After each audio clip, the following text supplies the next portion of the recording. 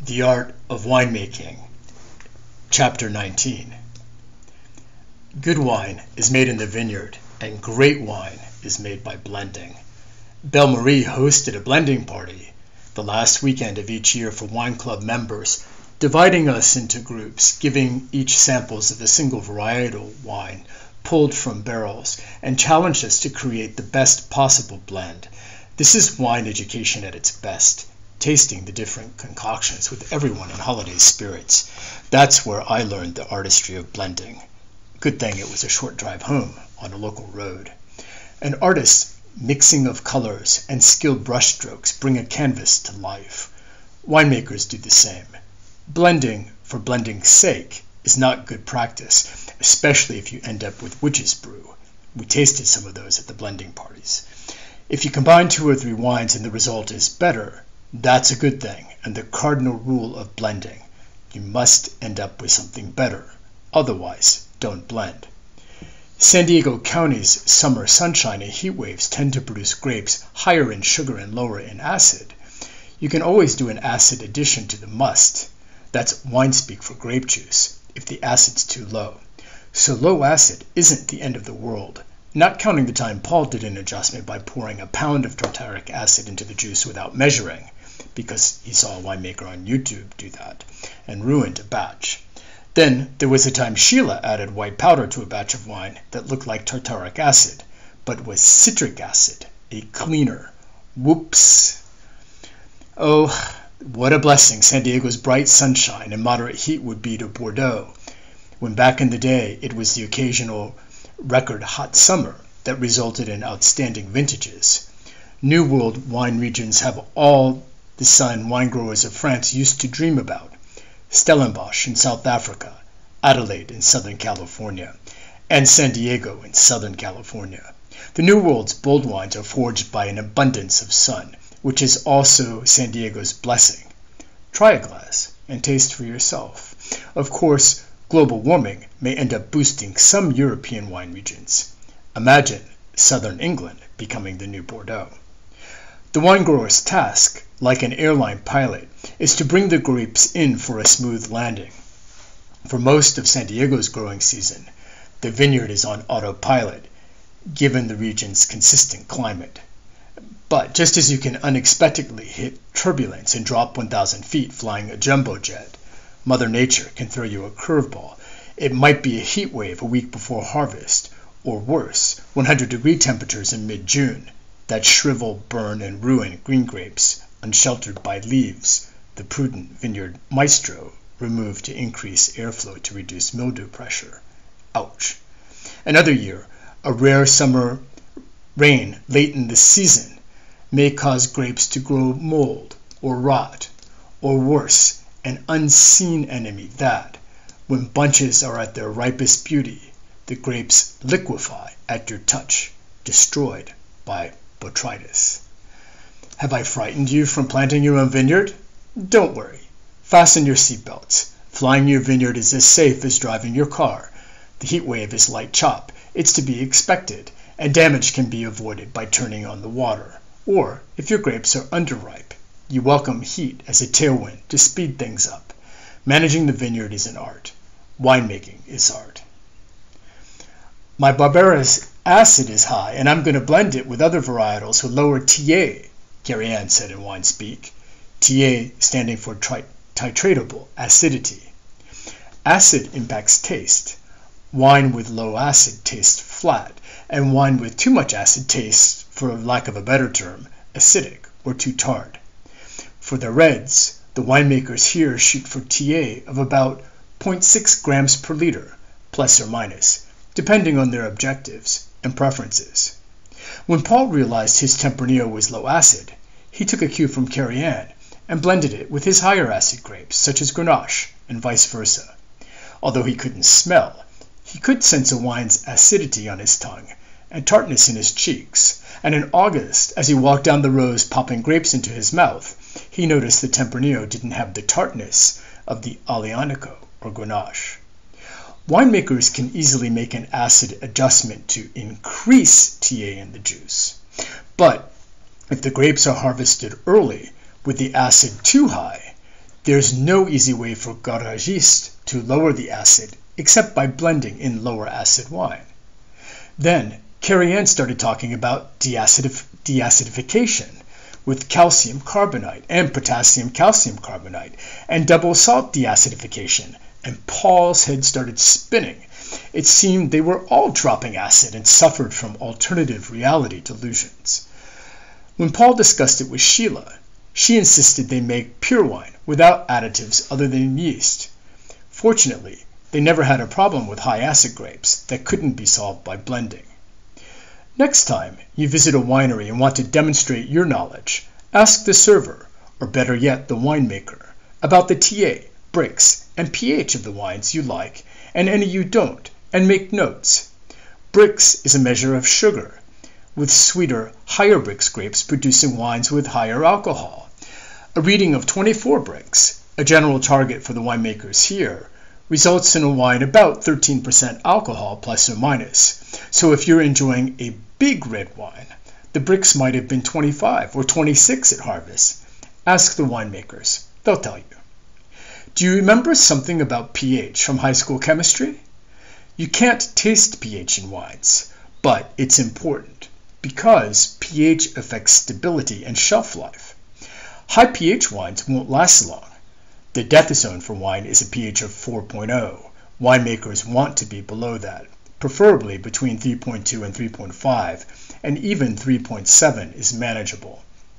Brix, TA, and pH are related, which is why winemakers always talk about the numbers as harvest approaches, when, "Hi, how are you?" is quickly followed by, "What's your brix?" As sugars rise in grapes on the vines, acidity falls, but pH rises, and the wine grower must decide the optimal Goldilocks time to harvest, balancing the variables. For example, suppose the winemaker is shooting for a bold wine. She lets the brix rise to 26, high, the acid falls to 0.38, low, and the pH rises to 3.7, relatively high and approaching the death zone. She'll make an acid adjustment to the must by adding tartaric acid, raising the TA to the 0.6 range, and lowering the pH to a more manageable 3.5, which is important because wines with high pH require more sulfite additions to keep from spoiling, which can affect taste, and even then, the shelf life may be short. Carrie-Anne was well suited for this task because she was into the numbers. Paul's harvest date depended on Sheila, who was likely to say, "I don't want to pick the grapes in 2 days. I want to pick on Saturday," the picking time determined by when she preferred to host a party, or moved up to save the grapes from attacking birds, bees, and critters, not analytics. Joe the wino's grapes were like Old Faithful. They were ready Labor Day weekend every year, his harvest timing as good as his stock market trades. If a heat wave strikes before the harvest, the landing could be rough. I've seen winemakers add water, yes, water, to their sweet nectar after harvest to lower brix to a reasonable level. If the sugar is too high, not all of it will be converted to alcohol, and you'll be stuck with a noticeable residual sugar in the wine. That's fine for some styles of wine, and Finger Lakes jug wines, but not the fine wine to which our winemakers aspired, unless their aim is to make a late harvest wine and residual sugar, or a port wine where sweetness is desired. I know I'm not supposed to call it port. You can only call it that if it's a fortified sweet wine from Portugal. So get over it, because I'm calling it what it is. For dessert wines, wine growers shoot for the highest possible brix. I've seen them reach 41 brix after cold soaking raisin-laden juice from extremely ripe fruit. The Merlot port, made by Merlot Mac, washes down the chocolate pretty good. Of course, his recipe for fine port was to have his grapes crushed by the breasts of nuptial maidens, rather than good port, made with their feet. Paul had 5 different vineyards, with 5 different varietals, and a rainbow coalition of grapes with varying levels of acidity, pH, and flavors to work with. Since Sheila was a purist, Paul stopped making acid adjustments and blended wines from their estate grapes to achieve the right balance in flavor, tartness, and pH. Pre-harvest, Paul controlled the pace of ripening by managing the canopy, and irrigation, until his freedom to irrigate was restricted. Post-harvest, he shaped his wines with various techniques, each a brushstroke to his canvas. He lengthened cold soaking before fermentation, extracting more fruit flavors and color without harsh tannins. He decided how long to ferment before pressing, and pressed with a hand-powered ratchet press with the right amount of force to extract the right amount of tannin. He stirred up the muddy lees settled at the tank's bottom with his favorite golf club to improve the mouthfeel. The French call it bâtonnage. He used minimal sulfites. He didn't filter or fine the wine. He carefully selected wood for his barrels, settling on hybrid barrels made from French and American oak, and how much to toast the staves. He decided how long to age the wine and whether or not to reuse a barrel, and then to create a wine that caused his muses to smile, a wine that forever changed the lives of those who sipped. He tweaked, nudged, perfected it by blending. Each year, the winemakers held back wine for topping barrels drained by angels, using it to tweak their creations. "I use our best wine for topping," said Belle-Marie's Mick. Why would he add anything of lower quality to his wines? Occasionally he made a kitchen soup wine, using all his leftovers to fill a couple of barrels. When Sheila and Paul tried this one year, combining leftover carboys, that's wine speak for a 5-gallon glass container, from various years of Zinfandel, Grenache, Tempranillo, Petit Syrah, Petit Verdot, Carignan, and Anigo, into a 60-gallon barrel. Paul called it Bluey's Blend, and value priced it at $14.99 per bottle, since it was a mud. 12 months later, the day came to bottle Bluey's Blend, along with a vintage Tempranillo. It would take all day, like driving from San Diego to San Francisco. The passion fruit vine Sheila planted behind the house was climbing up the winery's back door, a vine she admired each day from the kitchen window, but was damaging the screen. "Would you like me to move it from the vine from the door?" Paul asked, intending to train it so it climbed the wall instead. She stormed over to the vine and ripped it from the door. "There, isn't that what you wanted?" "I just wanted to move it from the screen to the wall." "You're killing me," she said. "Could you find someplace else to live?" There were days talking to Sheila was riskier than walking through a field mined by Viet Cong. Paul decided to keep quiet, and with Bluey by his side, started the task. Bottling is the cross I bear, and there's nothing to do but confront it head on. This 2011 Tempranillo is the first Tempranillo we've made that's the whole package. Fruit and nose and mouthfeel and tannins, beginning, middle, and end, a winemaker's trinity, amen. Not a word from Sheila for 30 minutes, as the enomatic bottle machine hummed, and bottles clanked against the hand-powered corker. Paul pulled the level down to compress the cork, then rammed it into the bottle. Swish! "Don't let that glass hit the steel, or that ping will set her off. Pull! Swish!" "You have to be crazy to make good wine," he said to break the ice. "You're fucking crazy," Sheila rebutted. "That's why our wine is so good," he replied, and her chuckle cut through the tension, and Bluey's ears picked up, and he smiled, and Paul knew he had emerged unscathed from today's minefield. She held bottle for a while, then went outside to talk with the vines, while Bluey stayed under the table, waiting for wine to spill.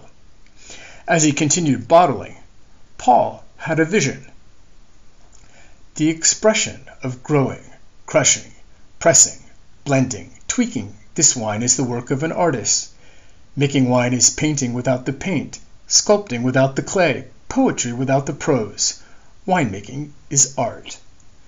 Then the image of Penelope Cruz painting a canvas with broad, large, fluent strokes in the movie Vicky Cristina Barcelona came into his head as he bottled his Tempranillo masterpiece. Tempranillo, the famous grape from Spain, and he dreamed of sharing a glass of his wine with the Spanish actress, and the thought of creating wine for her lightened the burden of bottling. And Paul laid down his cross, picked up his lance, and became a modern-day knight-errant on a quixotic mission for his Dulcinea, painting a masterpiece of artistic wine for his muse. As he rinsed the hoses and mopped the floor after bottling, Sheila dismembered the barrel and put the staves into a trash can, to Paul's chagrin, as he planned to use the barrel to make a table, or as a pot for plants to line vineyard walkways. It wasn't worth getting upset about. There would be other barrels.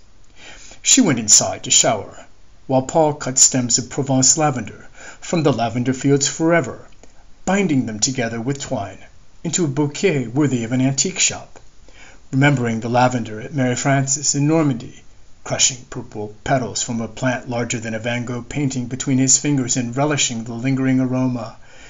He sighed, unable to smell his lavender.